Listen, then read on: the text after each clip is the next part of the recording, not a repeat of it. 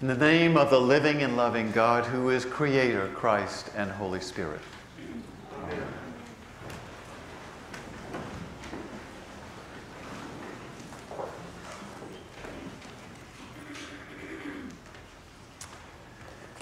This is Trinity Sunday, and it's all about building community through the work of the Trinity. Let's take that gospel image. I mean, again, for the past 5 weeks, we've been looking at the farewell discourse in the Gospel according to John, and there's some repetition in what he's saying, but this is the final segment, and next Sunday we go to the Gospel according to Luke. But in today's gospel message, John has Jesus talking about the Trinity. Jesus talks about himself. Jesus talks about the Father. Jesus talks about the Spirit of truth, the Holy Spirit. And the setting in which he is doing this is important. This is, in John's version, this is at the Last Supper. So it's a very significant time for those disciples, for those apostles, those 12 who became 11. Before he says this to them, the bread, this is my body, has been passed. The wine, this is my blood, has been passed. Feet have been washed. Judas Iscariot has gone away. Jesus has said, I will be betrayed. A lot has happened. And so Jesus says to them, there's more I want to tell you, but you can't hear it right now. But he goes on to say what the role of the Spirit will be and what the role of the Father will be in relation to Jesus. So you see, there he is in this reading talking about building community at a very critical time through the work of the Trinity. This is the only feast day in the life of the church that is based on or named after a doctrinal position, the central doctrinal statement in our faith, that is, God the Father, God the Son, God the Holy Spirit. And so it's different than one of those feast days usually based on the life of Jesus or the formation of the church, like last Sunday. And it's sort of different to be talking about a doctrine, but it's really more than that. You know that the Nicene Creed was formed 400 years after what we hear Jesus saying. And the purpose of coming up with a creed was to say, okay, this is what we stand for, we Christians. Because there were a lot of other ideas floating around the world at that time. Some people were saying, well, Jesus wasn't really God. He was just an amazing human being, wise, loving. Nobody as good as that. There were other people saying, well, Jesus wasn't really human. He was really God, sort of in the image of a human. And that wasn't Orthodox theology at all. It was, the truth is that Jesus was fully human and fully divine. So there were lots of areas, and people fought for 400 years over what exactly do we stand for. And so it was important to have a creed. So here it is. We're going to stick with this.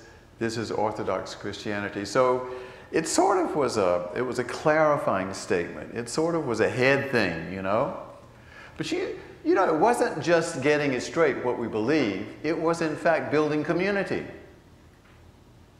Because when everybody says this is sort of the boat that we're sitting in and sailing in, that builds community when there's clarity over what ties us together. As a matter of fact, when we say this Nicene Creed every Sunday, we say, we believe. And just the fact that all of us standing together and saying the same words, I think that probably takes a few steps towards building community through the work of the Trinity.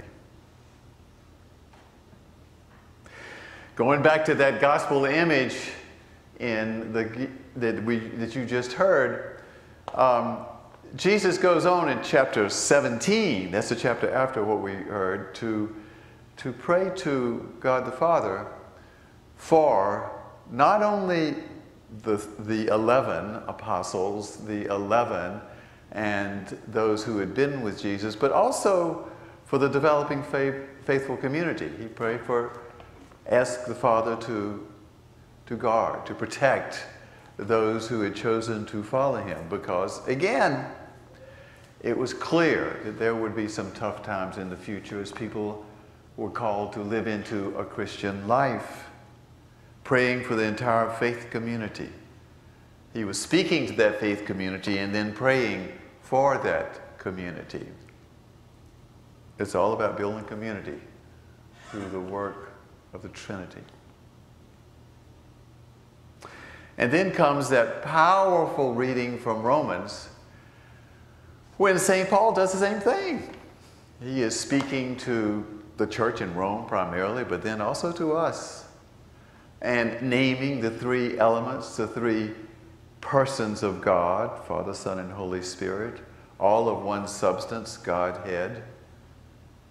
And Paul says, since we are justified by faith, we have peace with God through our Lord Jesus Christ, through whom we have obtained access to this grace in which we stand. And we boast in our hope of sharing the glory of God.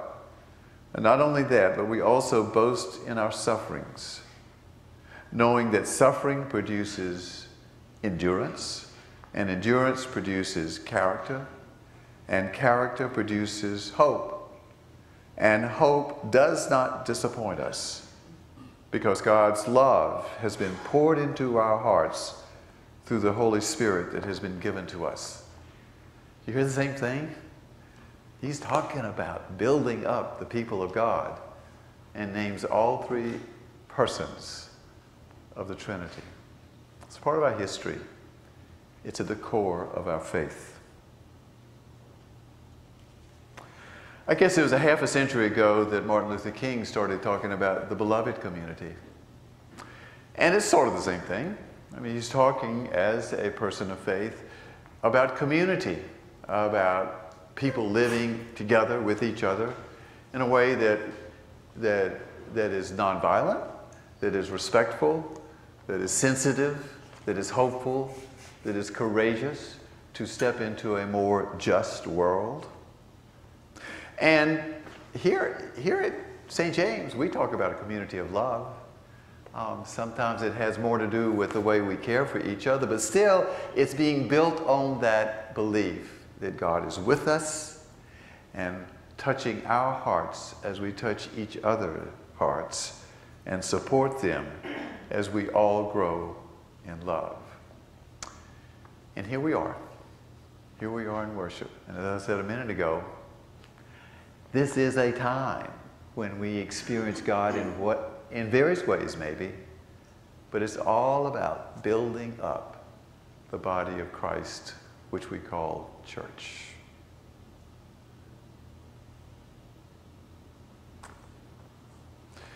In my announcement, I referred to the fact that that's sort of going to be, no, that is going to be one focus of this summer.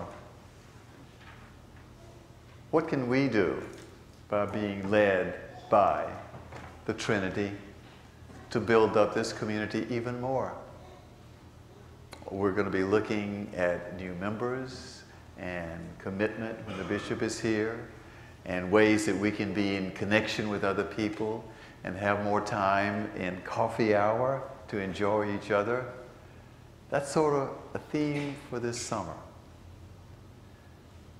So I ask you for the next 2 minutes of silence, 2 full minutes of silence, to consider these 2 questions. How are we now being guided by the triune God? What do you sense right now at St. James as evidence that we're being guided by the triune God?